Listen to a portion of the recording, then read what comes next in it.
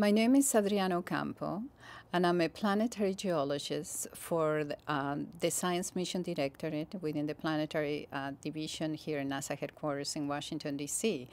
And we are very excited because these are really extraordinary times for exploration of the solar system.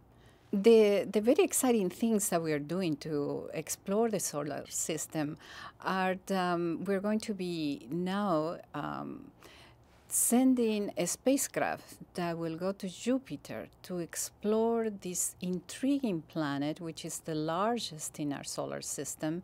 And it really is like a mini solar system within our solar system. It really is a planet that emits more energy than it receives. So it's kind of like a protostar. And we will be sending for the first time a spacecraft to orbit the planet with solar panels. And then after that, we will be going to the moon with a mission called GRAIL to really to discover the mysterious moon and to really understand a lot of the aspects of its composition, the interior, and how the moon has evolved and why did it evolve this way.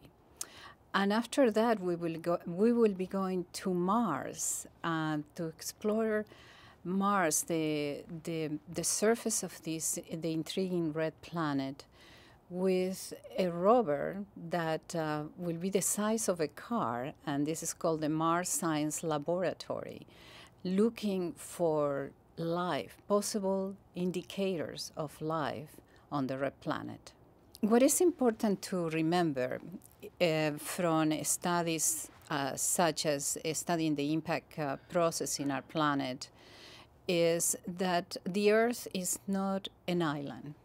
We're really part of a much larger system, a very dynamic solar system, a very dynamic galaxy in a very dynamic universe.